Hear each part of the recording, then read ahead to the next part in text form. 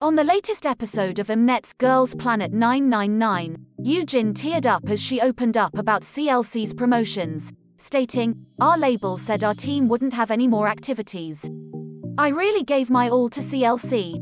Our concept was mainly a tough girl style, so I felt like I was invisible on stage. I still want to sing. Through this show, I want to show off my charms and different sides of myself. I know I can do it." Viewers and fans were shocked to hear Yujin say CLC would no longer be active, especially since Cube Entertainment has yet to comment on the matter.